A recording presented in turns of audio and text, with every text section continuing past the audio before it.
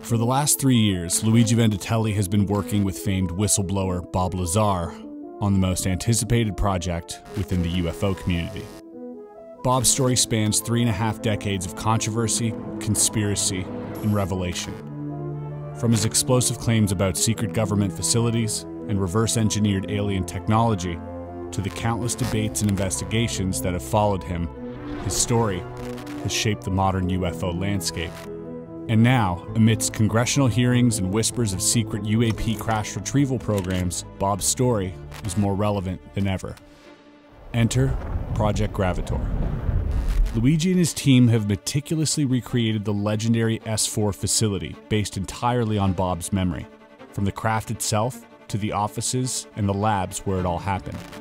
Using cutting-edge software and the latest technology, they've built a virtual replica, bringing the mystery to life like never before. But this project isn't just about the place. It's about the man behind the story. Over the last few years, Luigi has spent time with Bob, getting to know who he really is. The person behind the headlines, behind the controversy. What drives him, and what truths still remain untold. Project Gravator will reveal insights into Bob Lazar's world like you've never seen before, and could potentially, once again, change the course of history.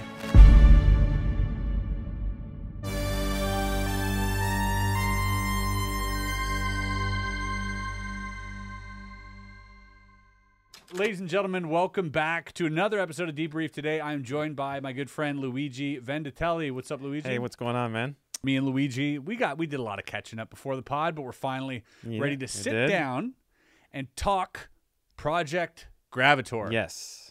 Highly anticipated. Oh yeah, big time. Is that pressure ever? It's the pressure never goes away, you know. So it's been like, well, I think for anybody who's followed us, it's almost been 3 years. Yeah, that's right. So I don't think we announced it at the very beginning, but it's been like 2 years. I think people know about it. Like a few people knew about it 2 years ago. It's been about 1.5 years that people really know. Some people are getting antsy about it. There's because Project Gravator is like a 3-part project. That's right. So it's the documentary film, it's the VR experience, and then there's a book. Yes. Should be a 4-part project because eventually we're going to be making the die-cast model of the flying saucer, the sport model, right? Have during this process, have you encountered any type of resistance at all from any entity at all, or like a government entity or nothing like that ever? You never get a weird phone call, hear a click on the phone, or? We've tried to keep this as quiet as possible to the point where Bob was like, guys, you gotta talk about it more, you know? And we were like, yeah, we're about to. You know, we knew that there was gonna be a moment where we would kind of go, we're doing this. And that's when the DeLorean trailer came out. And we were kind of worried about that because we thought, what if people don't perceive this right? You know, like this is some type of sci-fi movie. Luckily, people were super supportive on it. Yeah. It was really well received. Yeah. So we're like, okay, we can kind of have our own thing too, where it's not just a Bob thing, it's also a Motivo thing where we're creating the story of Bob Lazar. Yeah. But at the same time, the idea was to bring some lightheartedness into this very serious project. And I guess we were taking the project so seriously that the DeLorean came across to us as a way to kind of like make it fun. Because it was, as much as it's fun to work on this, everybody's very focused and it's a very serious process. We respect the data like diligently, very military style process to get everything accurate. So we wanted to do something fun. So that was a worry for us. What was making us happy was Bob liked it. There's really no way I can prove it without revealing my identity and getting myself into more trouble than I have already. Exactly what's going on up there? Well, there's several, actually 9 flying saucers, flying discs that are out there of extraterrestrial origin, and they're basically being dismantled. Some are, well, in various stages of completion, built from other parts, and they're being test flown and basically just analyzed. I was 29 years old working on the most incredible project in the history of the world.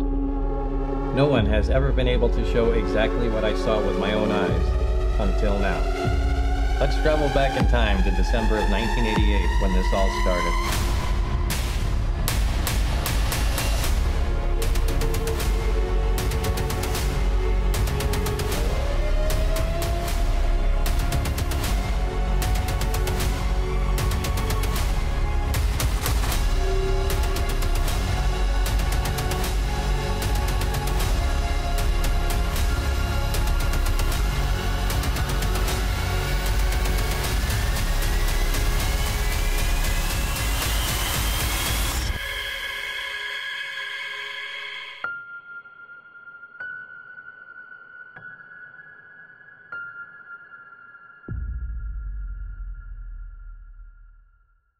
The next thing is going to be an official trailer that we're working on, which is not a DeLorean trailer, but it's an actual S4 Yeah. trailer. It's the movie It's the reveal movie. trailer. Yeah. Yeah. Yeah. The movie should be ready Yeah. in 2 months. So, Woo. yeah. And this podcast is only coming out in a few weeks, so minus that. Yeah. Dang. Yeah. This So, is exciting. Yeah. Now, what happens is that it'll be done. Now, we don't know exactly when they're going to actually air it for everyone, or That's it's going to be available. There's also a great other documentary that's going to be preceding ours, and it's from James Fox called The Program. The Program, yeah. Right. So we want to give him all that space, That's to right. get his thing out there, and then ours will obviously come right after that. Highly anticipated. Yeah. For those of you who don't know about Project Gravator, Luigi, for the past 3 years, has been working very closely with Bob Lazar, famous whistleblower. Came out in 88, 89 with George Knapp, and told the whole world that he worked at this secret facility at Area 51, reverse engineering actual UFO craft that the military had retrieved from various places. The most compelling story, in my opinion, in the 20th century. Oh, yeah. It is probably, to date, one of the greatest stories of mankind. Yes, it is. Great importance. One of the greatest revelations. That's right. Because it says something pretty big about what's going on behind the scenes. This is something that we even discussed a little bit in an interview with George Knapp. Disclosure, right, is something that we're all hearing about these days. I mean, since 2017, the Tic Tac thing came out, and that changed the whole playing field. But things are even hotter now than they were before. The people who don't know anything about flying saucers, their immediate perception of the topic is not necessarily a craft in a hangar guarded by the military in an installation that is within a compound that is protected by the national security of the United States. In their mind, this is maybe there's potential life out there. The fact that this topic is becoming more mainstream is great, but what I thought was important with Project Gravator was the fact that there is a reverse engineering program probably still today. And this is not reverse engineering Russians or Chinese technology or anything. This is reverse engineering non-human intelligent technology. First of all, if you guys want to check out anything, you can go to, I left the links below to the Instagram, but also the website if you guys want to stay up to speed. Yeah, check that out. And you guys are also now posting on YouTube. Yeah, that's right. So you'll have like weekly updates on YouTube. Yeah, about that's right. All the ongoing stuff behind the scenes, how we made this thing, Yeah. the VFX behind it, the interviews we have, the exclusives we got. There's going to be some pretty crazy revelations in the film.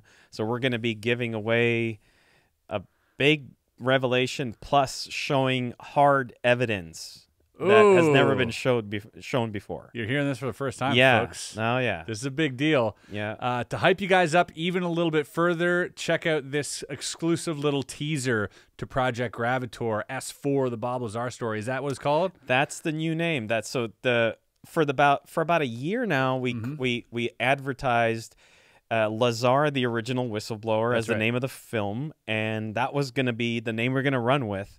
But we changed it, and it's called S4, the Bob Lazar story. And I think it's better. you know, because it's really about S4. So we figure, we go, you know, this whole thing we did was we built S4, like we basically recreated it. So yeah, that's the best name to give this film, is calling it what it's really all about. You guys heard it here first. Check out this clip from S4, the Bob Lazar story. We'll be right back.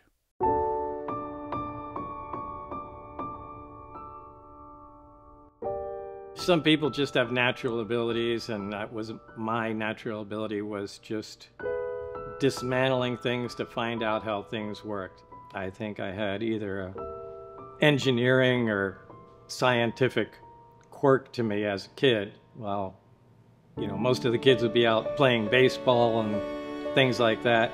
I'd be down in the basement taking apart my mother's favorite clock or something like that. So I think it's something that just I had in me for a long time, and that interest in science, technology, and engineering grew as time went on.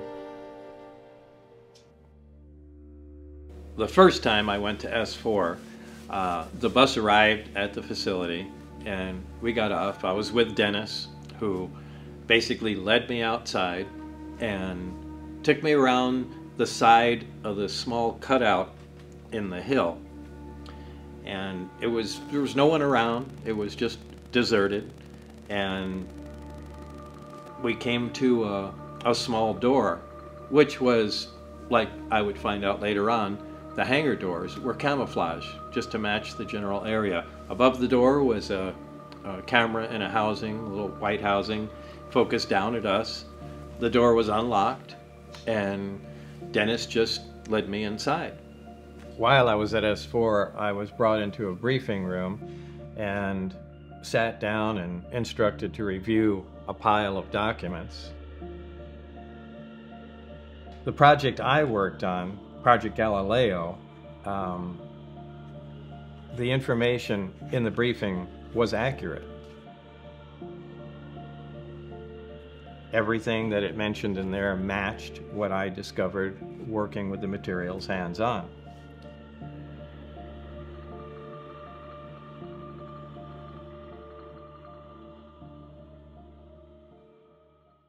So there we have it. That's exciting. Yeah. Getting that out there. I mean, you've probably, you know, shouldered an immense amount of weight, because as far as UAP, as far as any of what concerns the UAP phenomenon, this particular story, also, you know, told by Jeremy Corbell, had a different documentary on it as well. But this particular story is, if not the most, but one of the most fascinating stories. Oh, for sure. In the history of the UAP subject. Oh, for sure. So are you feeling that pressure to deliver? Yeah, I've always felt it. And excuse me. So the first thing was about the first pressure was to make sure that everything we did was going to be exactly what Bob Lazar, like basically the recreation of it, the accuracy, the details, had to be exactly what Bob Lazar said. Mm-hmm. So we didn't divert, we didn't take, other than the only creative liberties we would have taken in this is very mundane things. He says this is a great opportunity to kind of put closure to all the little details. Yeah, and there's a difference between, I think, sitting down, you know, through an interview, trying to recall things. Right. And then spending 2 years going through the details meticulously. And not only that, but it was interesting when we started, it was just the craft. So that was a big job in itself. That took like 6 months, just the craft, right? And from the craft, then we went into the hangar, the equipment, the benches, the tables, the tools, then we went into the hallway, then we're like, okay, what about that? So break room. That was something that was a challenge, because Bob, I would always, you know, be like, okay, where were the fire extinguishers? And it'd be like, fuck, I don't know. Yeah. He goes, I know there were some, but I don't remember exactly where they were. Yeah. But a lot of stuff he did remember. Like, there was no computers in there. Like, we wanted to put little computers from the 80s. Right. You know, he's like, no. We had built them, put them in the scene, And he's like, no, no, no, get that out of there. There was no computers in there. Yeah. There was no computers in the lab, no computers in the hangars, there was nothing. As we were progressing and building it, we would Zoom call him, share screen, and go, look, we followed your, he would send us emails with like all the listing equipment. He would go online and try to find us some pictures. Right. He was great. Yeah. Once we built it, he would go into it and he would be like, oh, wait a second, no, that, my mistake. He goes, it was much smaller than that. Because when you're saying something from memory, Yeah.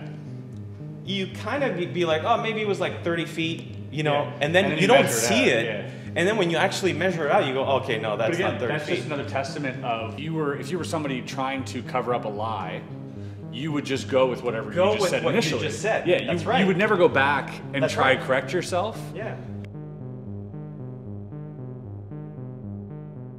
So stuff like that, Bob just didn't remember all the details, so we took creative liberties there. But as far as accuracy of the facility, the coordinates of the actual real coordinates of the facility, the environment out there, the craft, obviously, the most important, the propulsion lab, the equipment in there, the reactor, the Element 115, the briefing room, the briefing documents, the nurse station, the hand scanner, the Adenomat 2000 hand scanner, the personnel. Oh, the personnel, yeah. Barry Castillo, Dennis Mariani, Renee, the security guards that were there. There was other scientists as well. And then you can actually talk, like the guards will be NPCs and the nurse will be NPC. Dude, what? Yeah, so There, check that out. let's say I go here. We just want to maybe do a little quick shoot of this guy. You really get in detail. What was Bob's reaction to all of this? He's freaking out. At the very beginning, he was hesitant to share Yeah. too much information. Yeah. And that's as true. the project went on, he kind of got confident with us. And remembered more. Remembered more, yeah. It's like you're navigating his memories. I mean, if we ask each other questions about like, hey, Chris, remember 25 years ago Yeah. when you were at work? Do you Right. remember what the color of the table was? You'll remember that you were there. But if I actually give you a picture of that place where you used to work, Yeah. you'll go like, oh yeah, and right next to there was, because you'll remember by visually seeing it. This kept happening with Bob. We actually went in and filmed the mocap here. That's you, yeah. That was me doing all the movements. Yeah, yeah. So this one's just called Touching Craft. So it's just an example of like somebody walking up, see, and you can kind of look around, put your camera at different angles, see what While looks it's cool, happening. like while the animation is happening. The bus route, the Janet Jet, Groom Lake, the Groom facility, yeah, the EG&G Special Projects building. Wow. The went resume that far, going too. out to a bunch of different labs when he was applying for a job, and he sent his resume to the Lawrence Livermore lab where Ed Teller was working, Right. and so a lot of this stuff is covered in the film, and you'll get to see that. You could fully interact with everything. You'll be able to turn on lights, turn off lights. If you want to go into the briefing room, you just open the door and walk in and actually read inside the briefing documents, Wow. take the papers, you could hold them up. The coolest thing, I think, is going into the propulsion lab, which is very nearby the briefing room. Again, everything's interactable. So all the equipment there, the X-ray scanner, the oscilloscope, the welding machine, everything works. Inside the propulsion lab, you'll have the reactor that was inside the craft. It'll be unassembled on the bench. You could physically pick up Element 115. You could put it on the scale and it'll measure 223 grams. Put it all together, rotate the emitter, you can create gravity. Will not allow you in the game to go closer to the hemisphere unless you re-rotate the emitter. You'll be able to pick it up, the whole reactor. You could walk it out. You could walk into the hangar with the reactor in your hand. You could walk up the steps, put the thing down, because you have to crawl into the craft. So you have to get on all fours and then slowly bring the waveguide down, put it on, start up the craft, and fly away. Our desert floor is real because we went to the desert. The Our actual desert desert. mountains are real because we went to the desert. Yeah. So there's a lot of stuff that we physically did, So and it exciting. wasn't just online, right? Yeah. Yeah. That is, I think, for, most people who follow this, is probably a giant relief. Yeah. The last thing I think anyone wanted was like fluff, or, do you know what I mean? I think people are just, give us the facts, man. What went down? What happened? How does Bob remember it? And it's nice because Bob is never, in my opinion, and in the interviews that he's shared, it doesn't seem like someone who ever not only doesn't exaggerate, but he also never speculates. We actually really wanted to make sure that in this piece, all the things that were related to the main meat of the story, which is what happened at S4. Let's all agree that the reason why there's so much interest regarding the Bob Lazar story is because he worked at a facility that had extraterrestrial technology. Yes. and it's spacecrafts. Okay, so that's a big deal. That's a really big deal. And when we look at stuff that's been done in the past, there's been a lot of things that have been done, whether they be commercial projects or things we see online. A lot of this story has been covered in the past. So George Knapp did incredible work in the past. There was also Bob and his friend Gene that had created the Bob Lazar Government Bible tape back in 1990, right. I believe. Jeremy Corbell did a great movie back in 2018, I believe, and covered a lot of topics. So let me ask you this. How does one make an original film about Bob Lazar knowing that there's so much history out there that's available? It all started because I wanted to recreate the craft. Okay, so the whole Project Gravator, started because I wanted to recreate the sport model in a professional die-cast, like a collector edition flying saucer, which doesn't exist. Does that have to do with the old model that used to exist? Yeah, So we got one here. That's right. That was done in 1994 from the Testers Corporation with a guy called John Andrews that was running Testers. It was a plastic model made in the USA. We said, we got to make that, but we got to make it out of die cast and we got to make it better. Right. Bob was really interested in that because he says it would be great to see it in metal. Yeah. And we needed to create the schematics, like the measurements and all that stuff. And even though that was accurate, There's the interior as I needed well. Bob. I needed Bob. So Out of all the stories out there, who worked on a flying saucer that we know about, that we could potentially get information on? Well, that's Bob Lazar. Yeah. And I started going online and going, okay, if we're going to do this, let's get the data. And the data was all wrong. Like, not wrong. It was very inaccurate or not cohesive online. Not consistent. Not consistent. So I was like, okay, well, we got to get the right information. And by doing that, doing this process, it made me realize I think it's something that should be done. Right. I think if we consider the story of Bob Lazar, it's 35 years today. It's in December it'll be 35 years. He's getting older, and this information will eventually, well, it's already history. Yeah. It's just going to become more important history as we keep going into this field. I'm pretty certain of that. Absolutely. We'll be coming back to this for decades to come. Oh yeah. And so I think it's important to do something that really demonstrates or really elaborates the details of what he actually saw and not what people understood it to be. So you said the word elaborate. So that's, I think, one of the main focuses here with this project is to like, okay, you said this. Oh, we really went deep. Let's go deep. Oh, yeah. Was it hard to get that out of Bob? Because it seems like in a lot of interviews, I don't know if it's like a recollection thing or just like maybe just details or something he's not interested in. I don't know, but like, was that hard to like extract? I got to say, he was extremely amazing to work with. Okay. So when I first approached him, it was about a model. So he was obviously a little bit worried about who am I? Yeah. You know, who's this guy, you know, reaching out. And I think he went, checked me out, checked my background, saw that I had a history in making stuff. And so he got that from me and kind of felt confident that I really knew how to go about doing this. Yeah. All I needed was to sit down with the man himself and get the information. So I was a little nervous because I was like, is he going to give me the information? Am I going to get, you know? And it was a lot easier than I thought. We sat down the very first time we sat down together.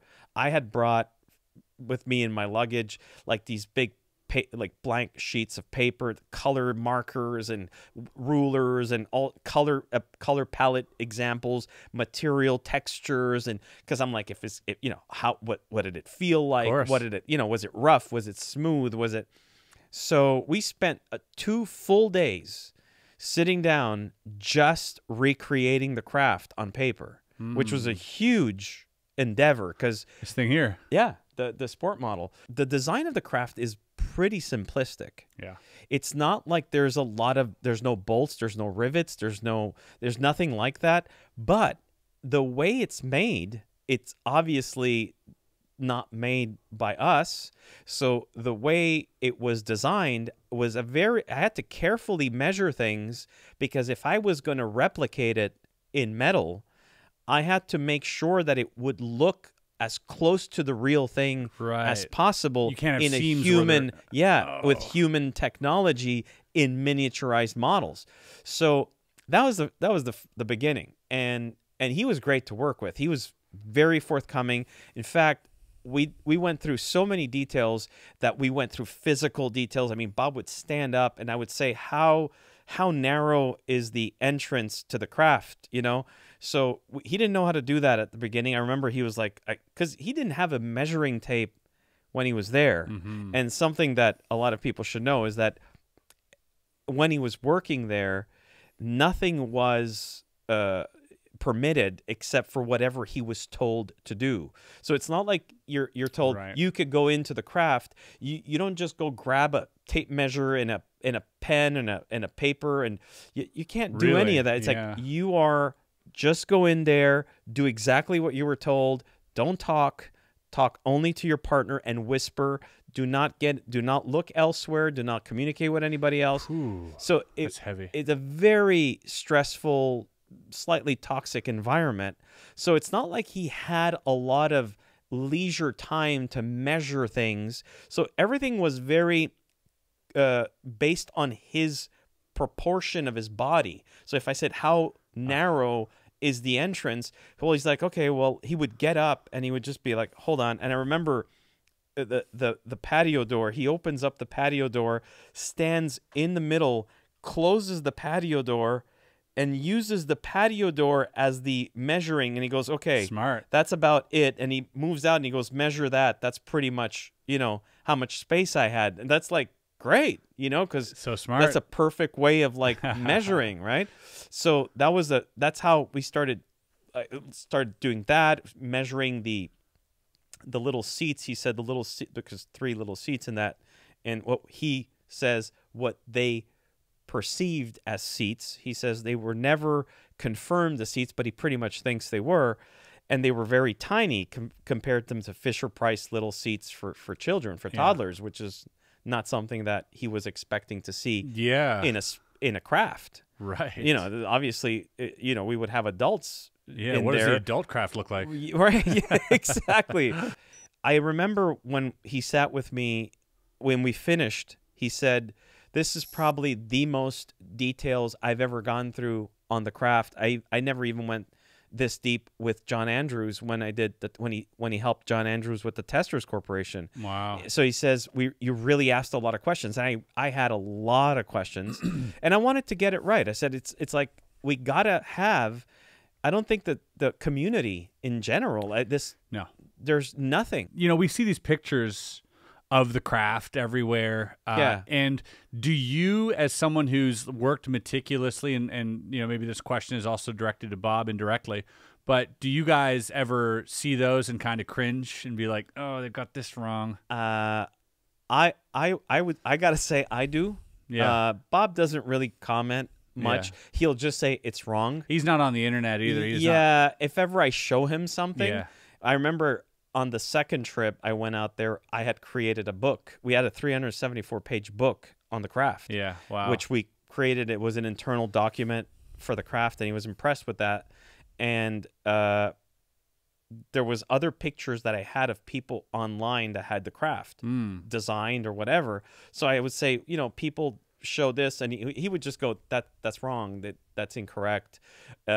Sometimes he would look at things and say it's okay, you know, but it needs to be a little bit fatter, you know, it's too sleek, or some people made it too thick, you know, and so that also was a huge challenge. That's bringing a point, the height, When he did the model with the Testers Corporation, it ended up being that the height of the craft, including its little antenna on the top, because there's a little antenna on the top of the craft, which is the waveguide terminator, was 16.5 feet. Now, what was really interesting, and you've been to our office. Our entire office is the exact size of the craft. Whoa. It wasn't even like I had measured. Really? Yeah, it's literally the size of the craft. Wow. So when I took a measuring tape and I went 52 feet with diameter, which is exactly the size of our office, it's 52 feet by, well, one portion of it is 52 by 52. That's big. And then we have our other side, but one of the main areas is 52 feet. I said, shit, we have the size of the craft right here, right? And then our ceilings are 12 feet. Sorry, they're 12 feet high.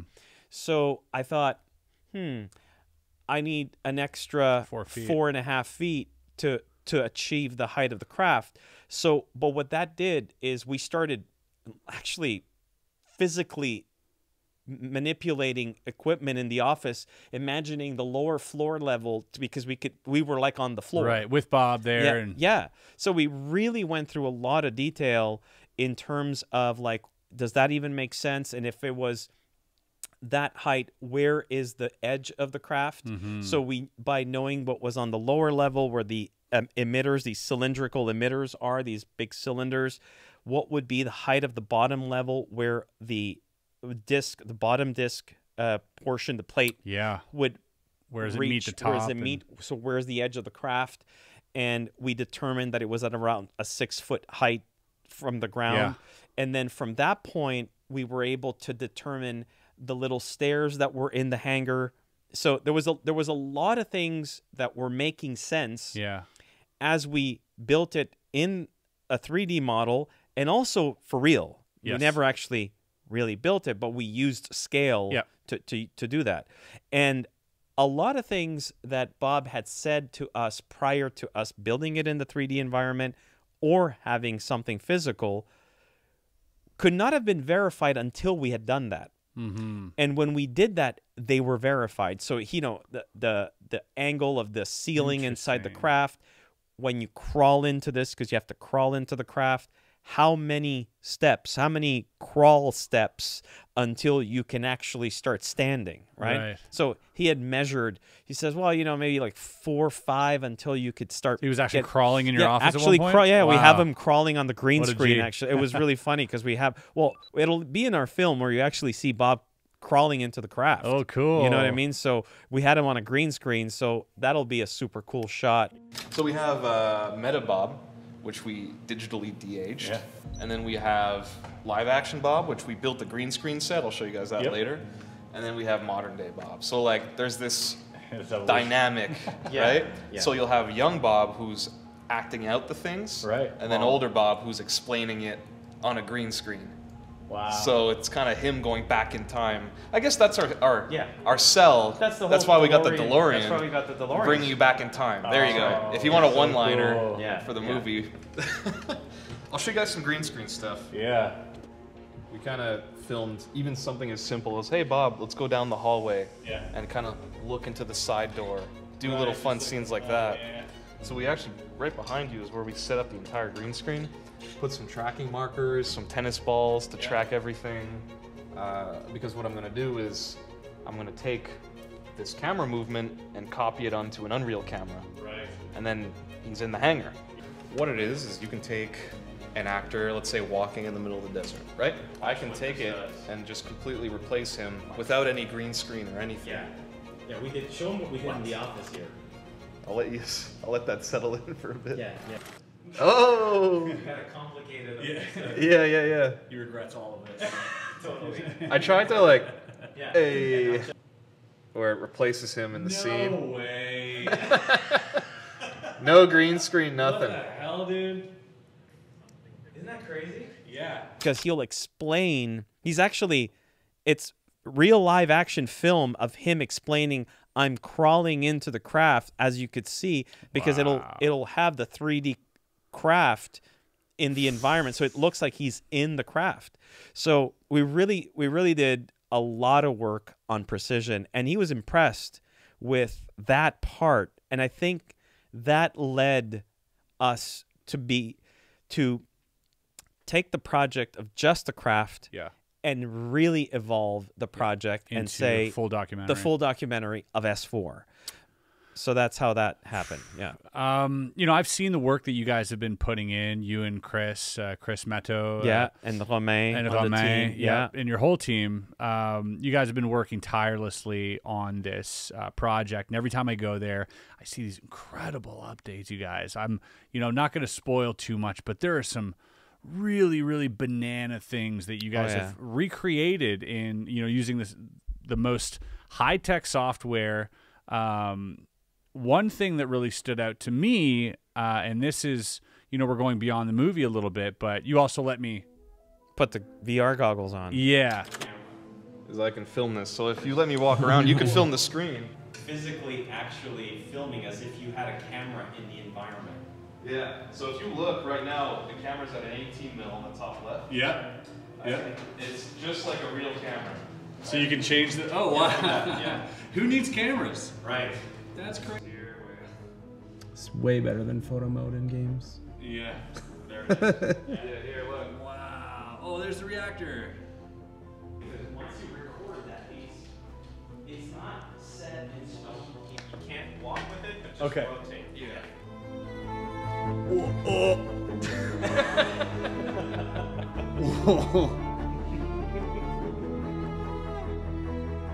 Wow. Everything's to scale. God. That's the door? Yeah, that's the entrance. Yeah. I know now. When you start it that way, that's the angle. Wow.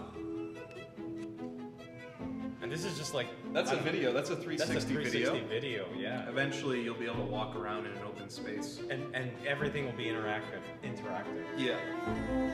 That is, wow, that's breathtaking. This is what Bob saw? That's what Bob saw. Demo that we showed Bob. Oh my God.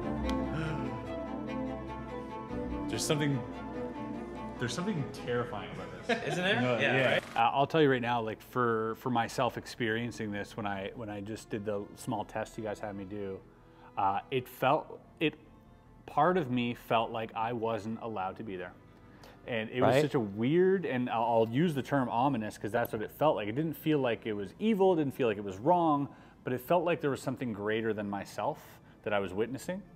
And I can only imagine what it would be like to see the actual craft, but I can imagine that feeling being amplified quite a bit. So that's how I know that you guys are doing something really interesting, because I got that feeling. There is a very ominous feeling when you're doing this. This isn't, and I never, like, I kind of understood it when Bob was talking about it, how like there's this like the sense of dread almost, like this ominous. It's true. When you see that in a militarized facility and you realize how earth-shatteringly paradigm-shifting this object you're looking at is for humanity as a whole, that weighs heavy on you when you stare at it, and you feel that instantly.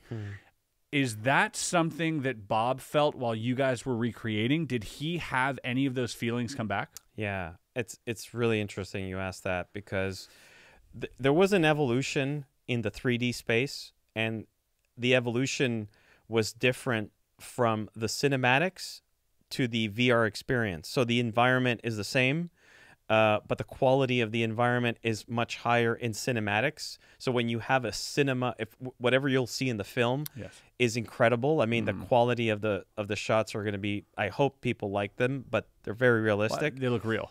And we had to, it took a while to evolve the VR experience to give that realism. That was a different technique, a different process.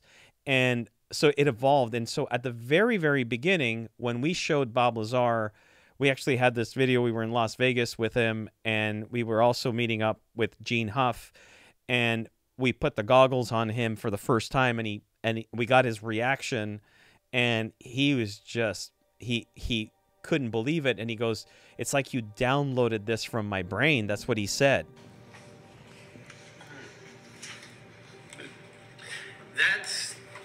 That's so ridiculously real. I mean, it's like you downloaded that from my brain. That's how accurate he said. He goes, you guys did it. Like, he goes, it's exactly like what it was. Right. And that was what we considered to be our version 2.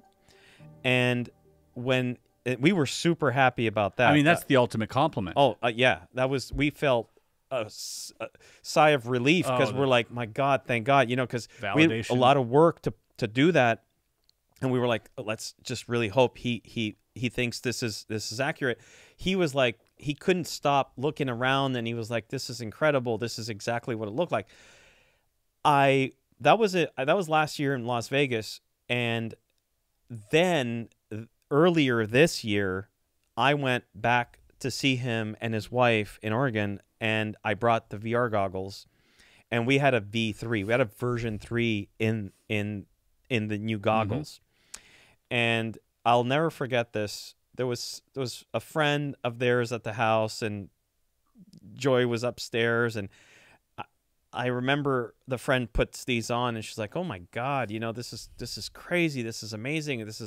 And she takes them off, and we have different scenes in there. So I wanted to change the scene from the standard hangar scene where the door is closed, and it's what mainly Bob experienced when he was there.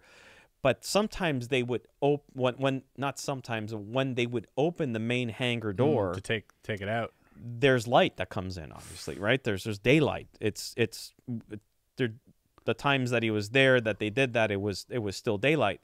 So there was a scene that we created with daylight, and I'll never forget that. And I should have recorded it. My team freaking is pissed off that I didn't record this, but I wasn't expected. So I say, "Here, Bob, check this out. This is what the hangar door open." So he goes, "Okay," and he puts it on. And usually Bob is kind of like immediately going to comment and be like, "Wow, this is," and he's just so quiet. And he's just looking around, and I got worried, because I'm like, "Oh no, we messed something up." Like, he's not telling me anything, and he's just looking around. And I'll never forget this. He takes them off. Now their friend was there; she saw this, and he just gives me the goggles, and he just clenches up a little bit. And he goes, "Give me a minute," and he walks away. And I thought, "Is everything okay?" And he looks at me. He goes, "I didn't think I could get those feelings again." He goes, "I remember that. That really," and that scene with the door open, there's a shadow there's a hard shadow created by the craft because the sun beams into the hangar, and it's almost even more ominous with the door open at that time of the day. So I could totally understand. It makes it real. Yeah, it really gives you this like creepy feeling. So you can actually, when you put on the headset, when our VR game comes out, you'll be able to have a button, open the hangar door, walk outside. We're going to have a free mode where you can kind of do whatever you want. Yeah. Sandbox mode? Yeah, exactly. Build your own shit. Dude, just this shot right here of the light leaking through. Isn't that great? It's something that, like, if you let yourself imagine what it would be like to work in that hangar. Yeah. With the lighting the way it is and all this stuff, because what we built is like we can actually change the lighting in real time. So you can be like, "Oh, what did it look like at midnight?" Well, ray tracing. so when we actually do our cinematics, right? What we do is we use something called path tracing, which is like a higher visual quality. So you would get something like this, and just to load one single frame of photo takes this long. Wow. Yeah. So there's a lot of steps that go into. Because as much as it's really cool to see a flying saucer, it is a different feeling when you're actually standing next to it. People will see this with our VR experience. You put the goggles on and you're in the hangar. Yeah. It's a different vibe. There's something else that happens. Yeah, it's a different vibe, and you know, there's one thing about seeing, you know, a flying saucer at night, and there is a totally different vibe to seeing a craft during the day. In the day. You know, you look at all the you know, the famous pictures of crafts during the day. Yeah. Those are always more impressive to me. And so there's something about that makes it real. That's like, oh, this is interacting with my world now. Yeah. You know, this isn't some like dark fantasy. This is interacting with, you know, me taking a walk and going to the store. Like, that's how real that is. And there's something about that yeah, like you said, like is ominous in itself, because it's like it shows you how close we are. Yeah. To this extraterrestrial existence. Yeah. And, you know, yet how strong the, you know, government or these secret, you know, projects resolve is to keep it from us. Absolutely. There's you know, they're equally as strong. Absolutely. And the one thing standing between both of these things happening, our objective reality and their, you know, like safe like security, is Bob and his story. Yeah. And it's just really fascinating that he is sort of, and you by extension have become this gatekeeping of, you know, an ultimate shift in how we view the phenomenon. Like, that is just so massive for me. View it and experience it. And that's why we call it the VR. It'll be called S4 the experience. Oh, I love that. You know, because it's like, we've heard, for the people who've never heard about reverse engineering programs, this is all new, right? So, you know, it's very interesting. We're hearing this in congressional hearings. There's one that's coming up soon, actually. But for those of us who have heard about reverse engineering programs, if not since Bob came out, or even within the last 5 to 6 years, it's something to hear about it. But it's something else to be standing in the middle of it. And I have to say, you know, there's a lot of people out there who are iffy about the story. I spent almost 3 years with Bob. There's not one time that I felt him ever being dishonest. Not even my team. There's not one person on my team who ever walked away thinking maybe this guy's not telling us the truth. That says a lot to me, because it's an entire team. We're not like 2 people. There's quite a lot of people that interacted. That story is possibly the most important story that ever came out about what was actually going on behind the scenes with at least the American government. Yeah. We don't know about other governments. It clearly indicated that the United States government, or a portion of it, was in possession of artifacts and crafts that were not made by humans. They had them hidden away from everybody, including congressional oversight, presidents, vice presidents, generals. There's military leaders who had no idea about this. We people who've been doing the research know very well that this is not something that has been disclosed or talked about openly, even behind the scenes. And the fact that we have an opportunity now to have the experience of it. We've heard the story a lot, we've heard the concept a lot, but like anything, when you actually walk through a place, it's different. I just recently, with my whole team, there's a 3D experience that is happening in the old port of Montreal, and it's I think it's called Cheops, the Great Pyramid of Giza. You could go in and actually walk around the Great Pyramid of Giza. So we all did that. We all put our goggles on. We all walked through this. It's freaking amazing, and I don't want to diss it. Ours is more realistic. Yeah. Okay. I but mean, yeah. yeah. it's like ours is really like another level of realism. Yeah. I don't understand. Like, I'm someone who, you know, I don't do any type of After Effects or any of that stuff. Your team is legitimately filled with geniuses. Yeah. Like, you literally Amazing have guys. like state of the art tech with people who know how to manipulate it like no one else. Yeah. They do their own. Oh, they have fun with it. I got people on the team that wrote the programs. Yeah. Modified the programs, created tools in the programs. Yeah. It's not like we just took the software and used it, you know, as anybody would. There's been a lot of engineering going on with the actual softwares. Mm-hmm. That really made us work hard in making this. No doubt in my mind how hard you guys are working. And one thing that I think you guys, you guys are promoting, but I think not promoting enough. No AI was used at all. So you're creating jobs, and you're building all of this to spec from memory, to spec from the ground up. Oh, absolutely. So these things aren't, let's use this new AI and like make this landscape, or no, everything was a brushstroke. Every single piece of our project is made by our team. By people. Yeah, by people. We have the reactor. Oh, yeah. We have remade it? Yeah, we have the reactor. Here's the reactor. This is real size. And this is exactly what it looked like? Yeah, and it's signed by Bob. If you look underneath, it's got Bob's signature on it. Okay.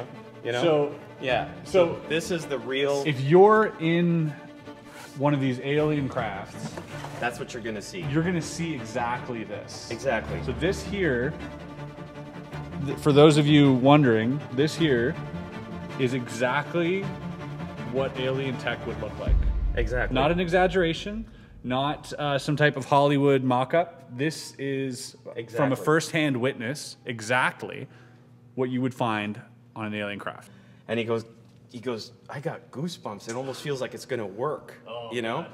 So you take off the hemisphere. This is what it looked like underneath, too? Yeah, so this is like that, right? So basically, that's like a replica of element 115, okay?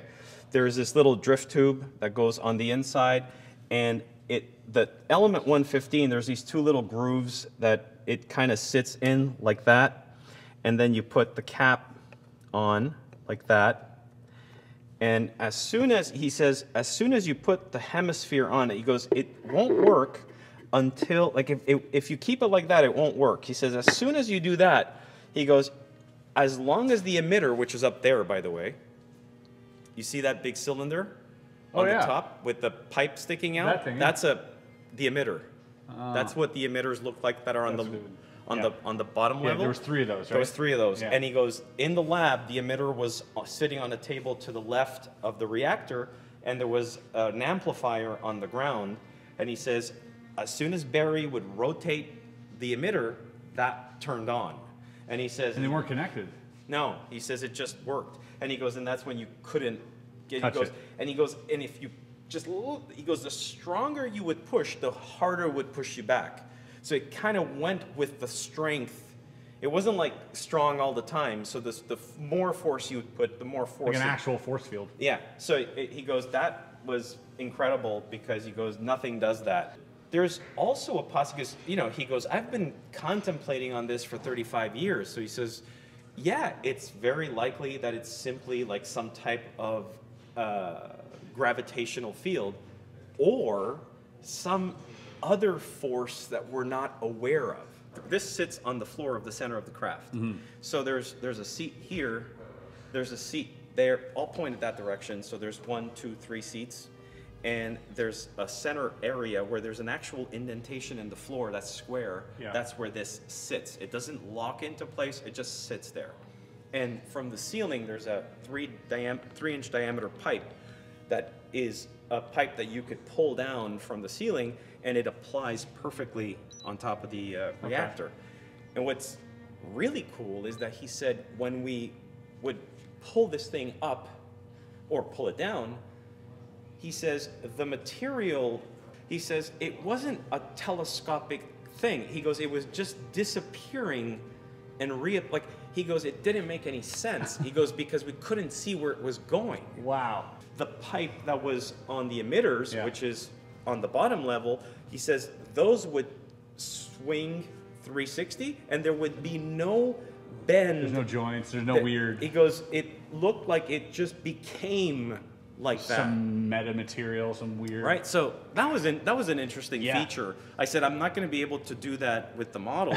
I said, unfortunately, he goes, I get that, you know. Yeah, but, your mine will have to be telescopic. and the pipe that goes like that, you know, I said, was it something that you could push out of, you know, like, could you try to break it off? He goes, that thing was so solid. He says, you could not, like, bend on it. Even with the leverage of how you couldn't. Really? He goes, it just stayed the way it was. So how? There was no seams. Everything was seamless. Everything, yeah. And this was at a time before 3D printing existed. Exactly. So it was almost like they've 3D printed. I think so. It in a way. I think so. Yeah. Maybe not as we do it, but. I think that's the process. Did he also mention like one of the walls was transparent? Yeah, we're working on that. Yeah. AI is not going to be able to do that. AI eventually one day AI will be able to do something like that. Yeah. I'm sure it will. It's not there yet. No, you'll be able to smell it though. Yeah, you can smell it when it doesn't have a soul. I feel it would be a lot easier if you implied a lot of AI in there, but you guys willingly chose the hard route. Oh, absolutely. And it's interesting that you say this because for the last, I think for the, you know, people are trying to get us to give them more updates, and believe me, it's coming. It's really coming. That's why we're doing this. Yeah, yeah. It's like we're so close to completing this, but for a few months we were working exclusively on the landscape. Okay, now this is a big deal. This is something that is, I don't think I can express how much of a big deal that was, but to actually have the most accurate terrain that is out there by Papoose Lake, where this base was located, the elevations, the type of sand, the type of clumpy sand, the vegetation, the Joshua trees that are out there, the mountainside, the rocks, the realism that had to get then created, the border shore of the dry lake, the actual dry lake bed itself, all that, in order for the shots to actually give you that vibe that we're out there, it took months of hard work to literally recreate that.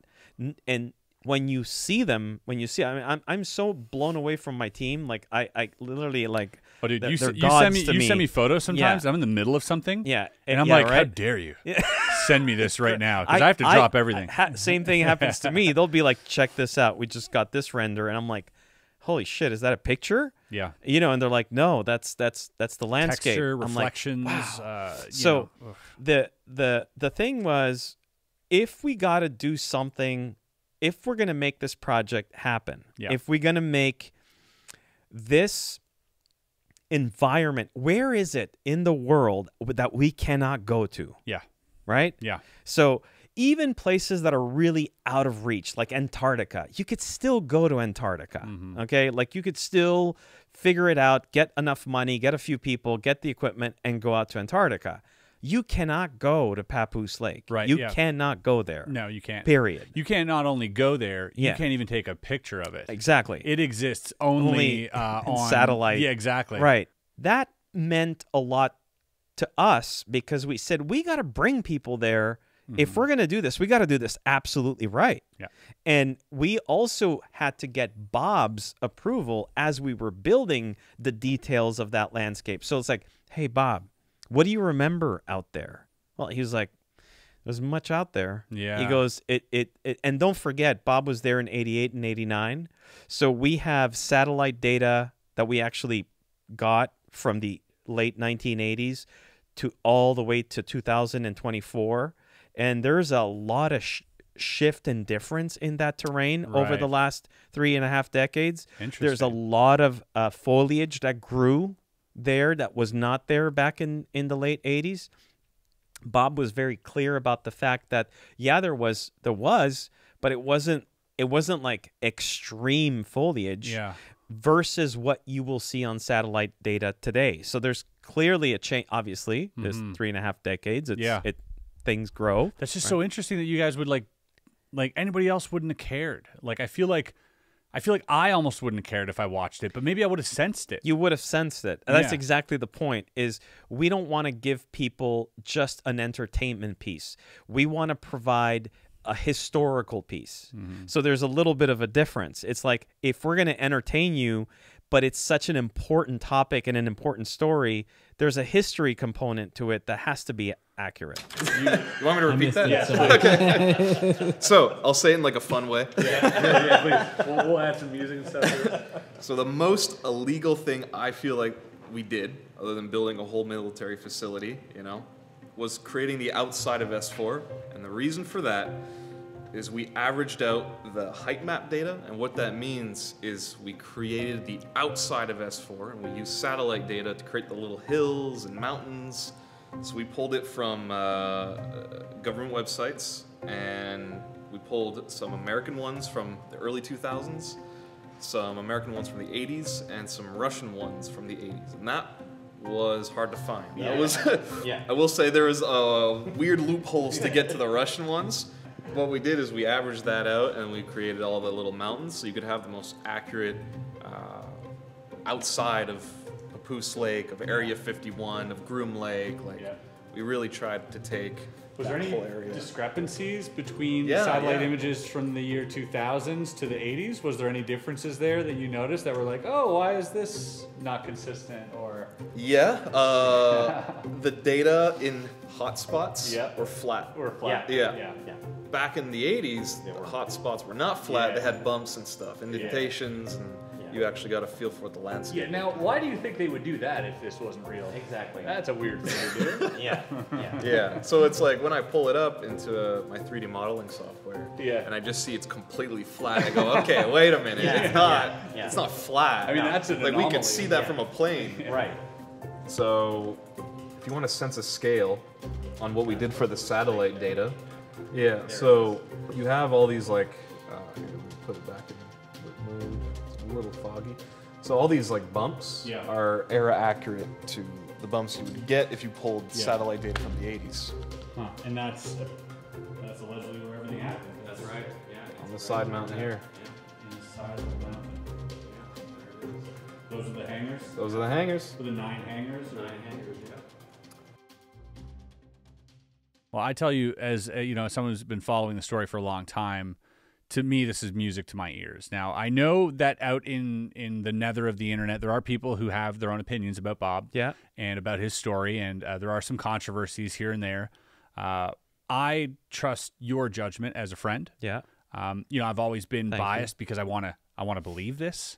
But I do trust your judgment. I know you're a good judge of character, and you know, for you to say that you've spent 3 years with him, and there wasn't once where you you know, thought he was, you know, throwing something over your head here. Not once. That, you know, for me really instills a lot of confidence, and then to hear the amount of care and love and to see the amount of care and love that you guys have put into this really, again, conveys to me the confidence that you have in Bob and the story. Oh, yeah. Because I think any deviation from that would present itself in the project, and all I've seen so far is full steam ahead, and you guys are literally doing something that might end up, you know, changing the course of history. I believe this is. I thank you, and I hope that this does the story justice.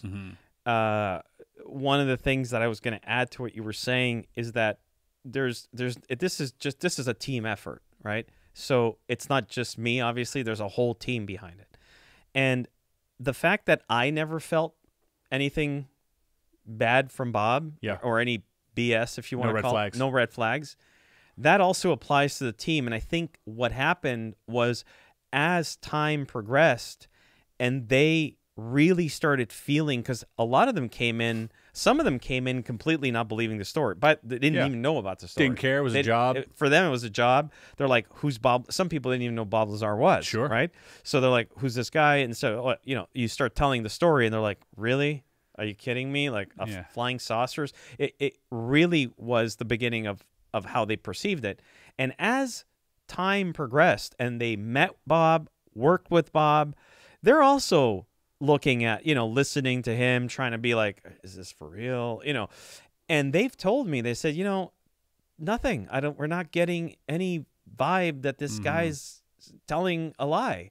And so I think that motivated them. Yeah. Because they finally like, well, dude, this is like a big deal. Like if this shit happened, then we got to make this look even better. So how many times have I left the office, because I don't just work on the project, I got to take care of the company. Right. So I go home and I do boring stuff on my computer when I'm home, but I'll ask them, hey, guys, what's going on? They're like, oh, we're still at the office, and it'll be 9 p.m. Yeah. I'm like, wow.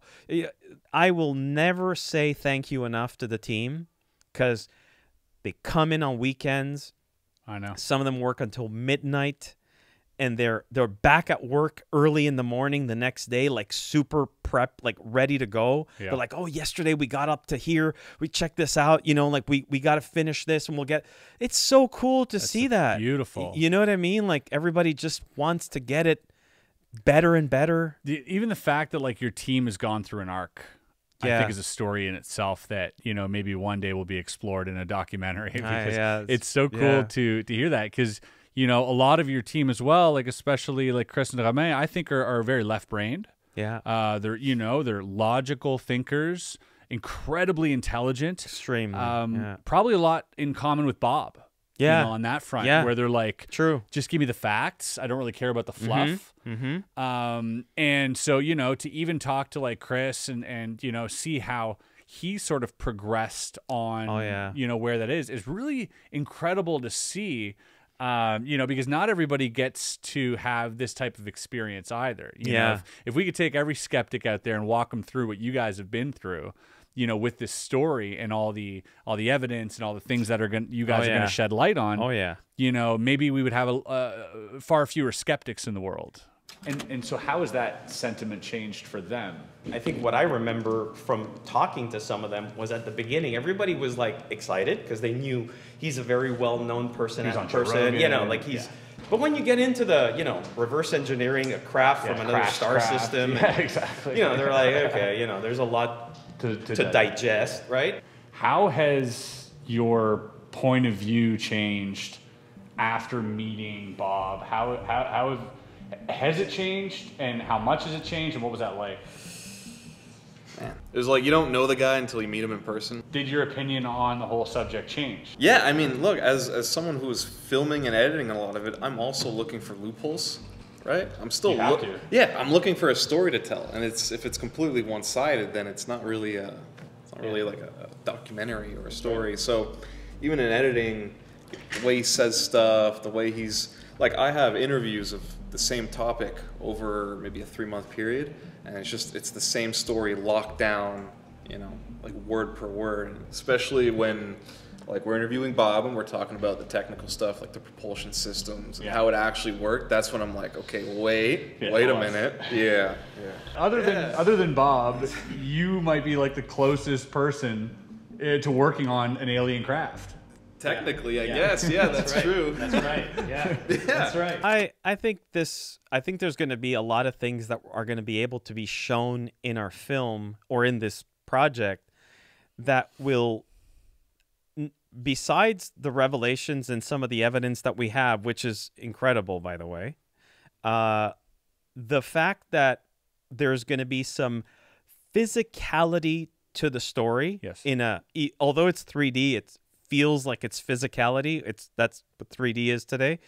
And there's real physics in 3D environments, right? So that will help a lot of people who are on they're kind of on the edge where like they're not sure, is this real, is this not real? And there's some things that will be really clarified. Yeah. And I think that I personally believe there's going to be some things that are going to just push people to go, yeah, there's just no way he could have known that. And and I think you and I even spoke about this one time, was about the lighting inside the craft. I don't know if you remember we had this conversation. I do remember. I remember, you know, because when you're showing me these things, first of all, like I'm like, this is insane, okay? Because everything you're showing me is insane. And when you're in the craft, at one point, there is, well, you can tell the story of how that came to be. Maybe Right. we'll go there. I remember we built the craft, and I remember calling Bob and saying, I'm looking at the interior of the craft. How did you guys see in there? And Bob goes, well, there was 2 tripods in there. He had forgotten to mention that because he didn't think, you know, we were only talking about the layout of the craft. And I said, Jesus, that's super important. What kind of light? So we went through the whole thing. He goes, you're right. He was even like, you're absolutely right. I have to give you what kind of equipment was in there because you're right. We got the craft, but now how did we see anything in there? Because there's no lights, right? There's no lights that turn on. So we positioned these 2 industrial, these yellow 4-spot halogen spotlights that were available back in 88 and 89 inside the craft. They were you know, these telescopic stems that were brought down because it's actually pretty low in there. So how high? About 5 feet 10. Wow. You know, maximum at the highest point. Height maybe a little less than that. Wow. So that's at the highest point. Yeah. As soon as you start walking, Tapers down. It tapers down, so you immediately have to start crouching down. You eventually have to get on your hands and knees because you can't stand in the craft. Even when you're in a 3D environment, you'll see that. You actually have to start crouching down. So wait, these beings also had to like crouch down and crawl. They're much smaller, but still there's I don't think, because you'll actually notice you'll actually notice this carefully, the access from the craft, the entrance of the craft. When you walk into crawl into the craft, but if these guys were walking into the craft, in my opinion, I don't know exactly how tall they were because we don't have a real size of these things, but it would almost make sense that they would maybe just do this only at the beginning, but as soon as they're like 2 steps in, 3.5 feet, they're clear. The honeycomb hatchway, and there's a little hatchway that's in the back side. Like if you walk into the craft, the seats are pointed to the right, and so to the left there's a honeycomb hatchway. Its position on the floor is perfectly positioned at a place where the inclination of the ceiling would not require the being to be crouched down. So I think the position was intended for their height to be standing there. Interesting. Okay, so that's also very interesting. Okay, so this light. So yeah, going back to the light. So we basically put these 2 exactly where Bob said they were. There's these extension cords that were running in the craft, which I also thought was really interesting. That's what I thought was wild. Yeah, when I saw that, because I remember I remember going, it's true. I mean, there would be extension, and Bob was like, yeah, the extension cords were running behind, and I'm like, the extension cords? He's like, yeah, for the lights. Suddenly, even to us, we were like, holy shit, we were working on this. Humans were working on this. Yeah, now that you have our technology mixed with theirs. It suddenly had a different look to us. And we're like, and there was extension cords, because obviously the tripod has to plug into something. So there's an extension cord that goes all the way out and falls to the ground and goes into the wall. And Bob's like, of course. He says, the guards used to always tell us to watch the wires on the ground. I said, really? He goes, yeah, that was something that they used to yell at us all the time. You know, things like that, if you're making things up, like the way he was saying that was pretty interesting. So I was like, okay, yeah, that's true. There's extension cords. He says the extension cords were orange. He remembers that. He says the tripod lights, the fixtures were yellow, and they had 4, and they were angled horizontally so that they would beam the light towards the ceiling of the craft. So one of them was near the 3rd seat to the left, and one was behind the center amplifier in the craft. You'll see that, obviously you'll see this, and both pointed upwards. He said to me, he says, even with those lights, it's extremely dark in there. And I said, really? Those are pretty bright lights. He goes, yeah, they're super bright, but it was really dark in there. Like swallow the light. And I thought, that's weird. I go, because it still would light up the place. I mean, it's not that big, you know. It's like 2 big tripod lights. These are industrial lights. He goes, he looked at me. He goes, I don't know. It was pretty dark in there. So I wrote that down. You know, I'm like, dark in the craft, even with these spotlights on. I thought, really, you know, these are bright lights. So we built them. We put the exact lumens. We researched the whole thing. Yeah. Right. So it's not what we just put light. Love it. Research the whole thing. The lumens that are emitted from these halogen lights pointed exactly where he said.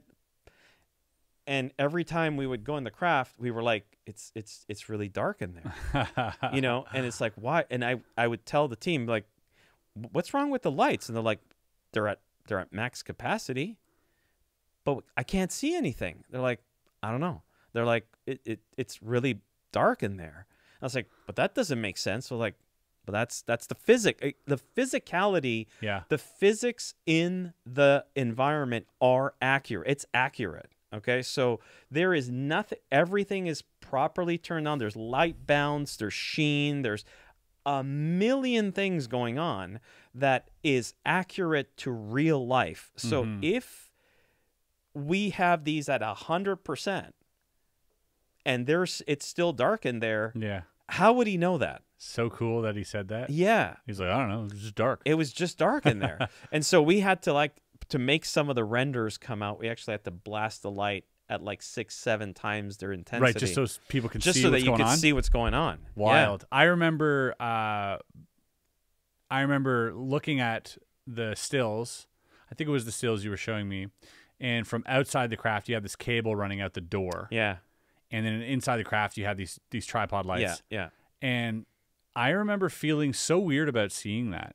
There was something about the sort of intersection between this craft that can, you know, fly through, I don't know, land, sea, and air and space and whatever, as fast as it, you know, whatever. Like this craft that can go anywhere, technology that's maybe millions of years ahead of ours, and then a stupid extension cable coming out the hatch.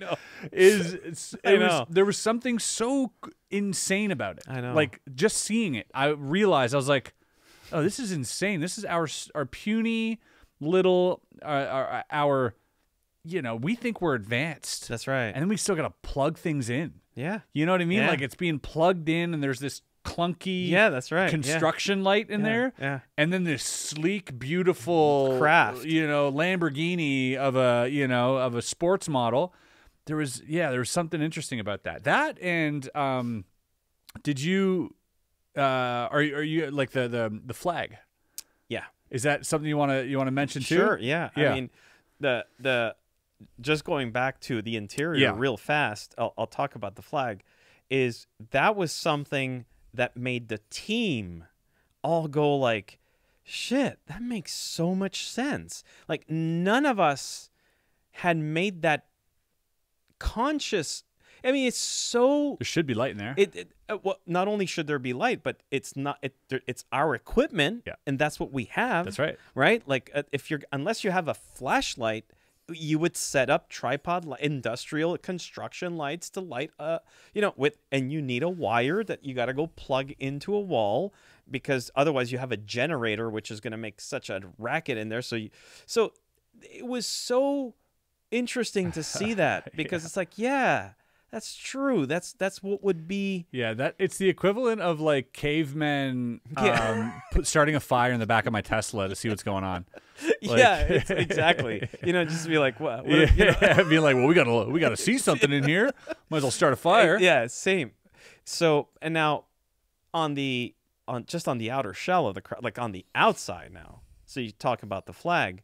There's obviously again this hatchway, the entrance to the craft's quite narrow. And right stairs. To the left of it, so there's in the hangar they had this these stairs that you mobile could roll, warehouse, yeah, exactly, sort of. Bring up to the entrance there, and they had Bob had said, they said the ones that they had there was actually flush to the floor. Yeah. So they probably had measured it or whatever. So they had a perfect, you know, you would get to the top and you just walk into the craft. And you step onto the craft. If you step there, your hands are essentially on the shell of the craft. Okay? So your hands are, you put your hands on both sides. Your body is now inside this opening. You'll see that obviously in the film and in the VR experience. But to the left, there's it's about 7 inches by maybe 3.5 inches or 4 inches, a reversed American flag sticker on the craft. Okay? And now this is something that Bob Lazar had talked about back when he came out with the story. He literally said, he goes, well, this craft was there and it had a small reversed American flag sticker. A lot of people, I remember, you know, what the hell, you know, American flag, reversed American flag. What the hell is that? Was that you know, anti-American? Yeah, like, what does that that mean? You know, Yeah. so even I remember going like, what does that mean? It's reversed, and it never occurred to me that. Well, I'll explain it after, but it was confusing, and he was one of the first things he had ever noticed when he first saw the craft was the flag. And he wasn't up on the stairs when that happened. He was on the ground walking into the hangar with Dennis Mariani. It made him think it was ours. He was convinced. That it wasn't like... He was 100%. He didn't have UFO in his head. He was like, oh, we're making these now. He walks in, sees that, and it instantly goes like, oh, shit, these are that's what people are seeing, these flying saucers. Yeah. It's our secret... Boy, are they gonna look on their face when they realize. And then he sees the American flag on it, and he's like, "Yeah, this is crazy. This is a top secret fighter, whatever." You know, like he has no idea he's looking at something from another planet, and potentially, or something that is not made. Yeah, well said. Yeah, he wouldn't even not agree with what I just said there. He'd be like, "We don't know where it's from," and it's a reversed American flag, and now. From the angle I always say this because it's a super important point. From the angle he was standing, walking, he was following Dennis Mariani, his superior. He had a security guard behind him, and he's walking towards inside. He's walking into the hangar. The craft is to his left. He sees this, and ahead of them is the door to go into the hallway. He slides his hand on the craft. He sees the American flag. Gets reprimanded for touching the flag, the craft. But there was a lot of people, I remember when I was doing the research, there were a lot of people complaining and criticizing the fact that there would have been no way for Bob Lazar to see the American flag from the angle he was at, blah, blah, blah. And that stuck with me. I remember that stuck with me because I was like, I'm being so incredibly cautious with details that I actually had that, you know, in the back of my mind going, I wonder... Yeah, I can't wait to see. I can't wait to see. Oh, that's so cool. You know what I mean? I was like, I can't wait to get into the environment. I didn't tell anybody. I said, I want to get in there. I want to go stand exactly where he was, and I want to see if I could see the flag. And I'll never forget it. I took the goggles on. Nobody on my team knew I was going to do this. That I was going to go. They thought I was going to analyze the ceilings of the hangar and whatever. I put the goggles on. The first thing I see was the flag. Wow. And I was on the ground, and I'm like, and I remember going, you could see it. And they're like, what? Oh, wow. What are you talking about? You could see the flag. And they're like, yeah, so? And I remember going, I know why I just said that. You know, because I had read so many people saying there's just no way. And there was more of that too, right? There was before we get into that, let's put a pin in that. Yeah. But let's talk about why the flag is reversed. That's important, and that's something that obviously we researched, and it's not really a mystery. It's really not a mystery, but why it was applied on the craft exactly where it was, well, that's a mystery. Well, we'll still consider that a mystery, but in standard protocol of using an American flag on a uniform, on a piece of clothing, or on a vehicle, the flag, anytime the American flag is on the right shoulder of a uniform or on the right shoulder of a t-shirt, or on the right side of a cap, or on the right side of a plane, a bus, a car, any vehicle, it's reversed. And the reason for that is because the wind is pushing the flag backwards. So where the direction of the vehicle, right? If you look at the left side of the craft, of a vehicle or of a uniform, it's the standard American flag. It's because the wind, as the vehicle or the person is walking forward, the wind is pushing the person, the flag backwards. Yeah. So on your left side, it would look normal, but on your right side, it's reversed. It's completely so that might have been standard. The right side of the craft. And so it's a round craft. So the assumption, and also Bob kind of agreed to it, since the entrance, everybody will see this. Since the entrance, the flag was right to the left of the entrance. When you look inside the craft, the seats are pointed to the right. Right. Indicating this is the right side of the craft. Right, exactly. You see what I mean? Yes, that makes sense. So that checks out. It just checks out. It just makes sense that it's on the right side of the craft. So is that the reason why they put a reversed American flag? Maybe. Still cool. Yeah. Yeah. So now there's another point, I think, that, again, if this is something you don't want to get into because you want to save it for, you just let me know. But there was also another point that skeptics would point out. Do you remember? Do you know which one I'm referring to? In the hangar? In the hangar. So they would say, well, how is it possible with the angle that Bob was at that he would have seen the flag? No, the other. Oh, the other hangars. Yes. Okay. Oh, Is that something you want to? Sure. I mean, yeah, that's actually an easy one, and we built the whole facility. Obviously, we built the entire facility. We didn't just build something you didn't even touch on. Yeah, right. Yeah. So we didn't just build, the lab and the briefing room and the nurse station. We built the whole facility. Now, what's really important to know is that there's a long corridor inside of the base. Okay. So when you enter the base, there's the hand scanner room. You open these double doors, and now you have this extremely almost like an infinity hallway. Okay. To the left of it is the propulsion lab, and right after is the main hangar, the first hangar, and then subsequent to that are the other hangars, because it's a long line. So there's a total of 9 hangars. To the right side, there's a little hallway that goes to the nurse station, and then after that, there's the briefing room. There's another office. There's the washroom. There's the cafeteria and the lunchroom and all that. And there's probably more. Bob never went past the lunchroom. Okay, so he always was very cautious to say everything until this door.